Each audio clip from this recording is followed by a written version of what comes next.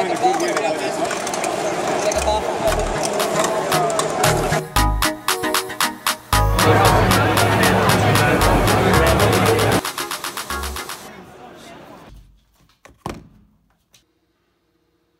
What's up guys, it's Kelly of 3D Printing Technology. For this video I'm going to be going over the 5 best Delta 3D printers that you can buy on the market in 2020 and some of the other, I guess, honorable mentions.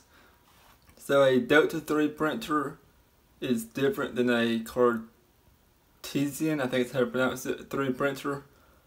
Those are more of the box shaped looking ones, like the Prusa MK3 and some of the Ender 3 printers, and pretty much a rectangular shaped with the X, Y, and Z axis moving box right shape. And the Delta 3 printers are more cylinder shaped with the Z axis on rods. The X, Y, and Z axis sort of combined on 3 different rods. But anyways, this 3D printer is not as popular as the Cartesian Prusa style 3D printers, so it's fewer manufacturers of these on the market. These 3D printers are supposed to be faster printing than the regular box shaped 3D printers. They're just more complex in building and writing the code for them, I suppose, which is why it isn't as popular. So now we're going to jump to a screen grab of the top 5 on the market, and then maybe I'll explain some more of the Delta 3 printers. So after doing some Google searches and Amazon searches for the best 3 Delta 3 printers, I came across this article by Fargo 3D Printer Repair, I think, detailing more of what a Delta 3 printer is. So on the top you can see Cartesian 3D printer. The Rosebot is a box shaped, like mentioned earlier, and the MK3 3D printers do fall in this category. These printers use the X, Y, and Z coordinates to plot points on the printer, and some of the pros of this printer type is its popularity. So if it's more popular, there's more support and maintenance type stuff for users that use it, and they tend to have a better surface finish than the Delta printers. There are no specific cons of using this type of printer. The Delta printers, on the other hand, consist of 3 arms on rows that move up and down independently to plot the print. Some of the pros for this is that it has a circular print bed, which gives it a more efficient use of print volume. And Delta printers have better speed times and can print taller objects than most Cartesian 3D printers can. However, with the speed, it limits the print quality finish on printers, on the prints with speed. Most of the time it's speed over quality, and almost all of the Delta printers are Bowden style extruders, meaning that the extruder motor sits off to the side instead of on the print header like the MK3 printers do. So here's the first 3D printer. It's the Monoprice Mini Delta. This is one of the more popular ones that I found while searching. I would probably make this the #1 budget 3D printer, even though it does have some build flaws, like the power button, for example, and the one heatsink and print fan combined. So this is the Monoprice Strike Mini Delta 3 printer. It's one of the top 5 printers on our list. This one falls into the budget category more than the print quality or ease of use build. It's decent print quality. There's some benches that we've worked on. One issue I'm having with this one is the pitting and dent type things on the prints. Tries throwing the speeds down, even though these prints are supposed to be faster than these type of printers, but without any luck.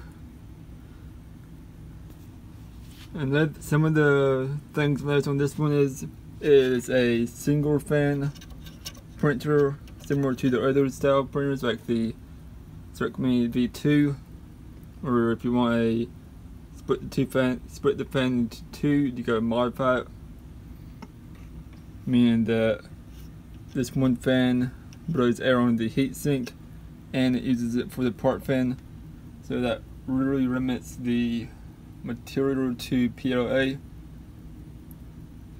It does have a bed leveling system, which is a plus. It does have a heater bed. It's not very powerful, but it's still a heater bed. The most I've gotten this one up to is 55-60 range. See the touch display screen up the buttons. No spool holder. Most of these Delta style printers have somewhat of a spool holder on the top, but this one has a handle instead. Extruder motor. There is no power button, which is kind of strange. I suppose it wouldn't be too hard to cut a slot out and put a rocker panel button right here, but not really sure why that is. Also, the fans on this printer is really loud. It's probably one of the loudest I've heard so far.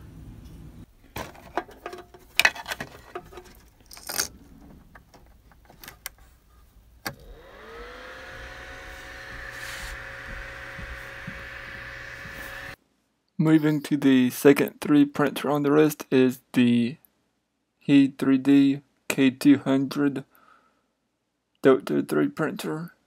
I've seen two options for this particular 3D printer. We have one extruder and another second extruder motor with a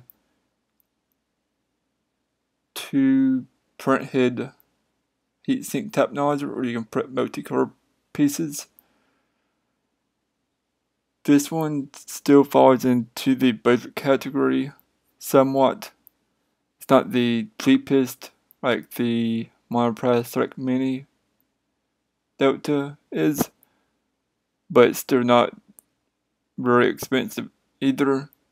Here's some of the technical specs for it.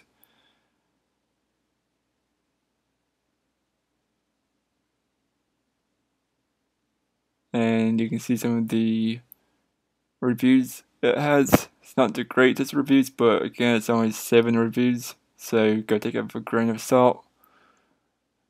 But it's probably a decent printer for the price, and if you need to upgrade it, you can spend a little bit of money to get better parts for it. Now moving to the third printer is the FL Sun Delta. I've seen some good reviews of this one, and they seem to be good at making Delta style printers. I haven't really seen any Cartesian style from them yet, but you can see some of the features in the pictures. It has a 32-bit motherboard, a Titan extruder, a heated platform with auto leveling. see the reference sensor is an add-on, and you can see the nozzle right above it, so you can add the piece to it to calibrate it. And again, it has a 32-bit motherboard, 24-volt power supply. And here's the hotbed and their custom built Titan extruder, similar to a Bondtech.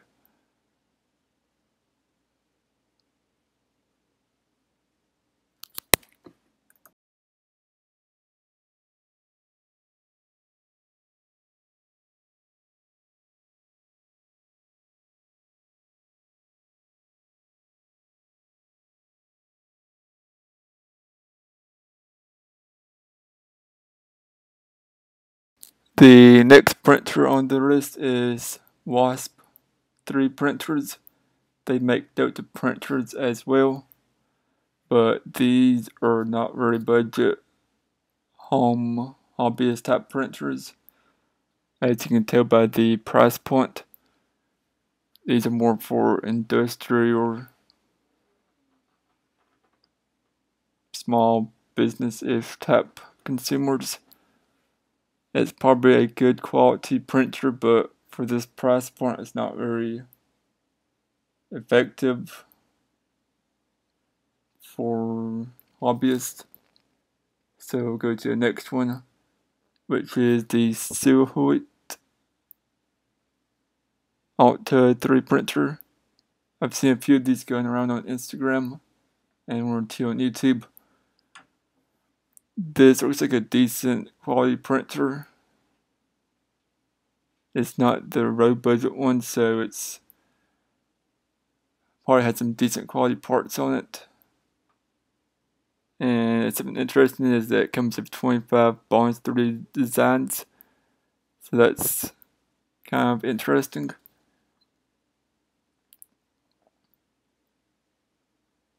So it does have another 3 printer by the same company for $150 more. For $50 more. And that one's like a modular print head. And here's some of the questions and answers on Amazon. And some of the reviews. Still not the greatest reviews on this one either. But it doesn't have many reviews, so it could still be a decent printer.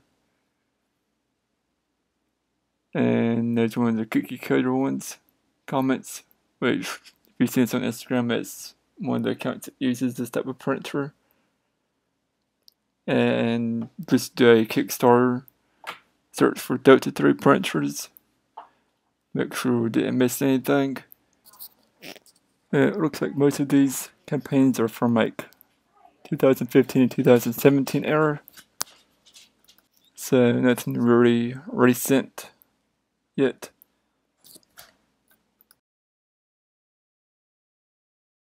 Anyways, that's gonna wrap up the video for this week. If you like this video and enjoy these videos first, make sure to click subscribe, and I'll see you guys next time.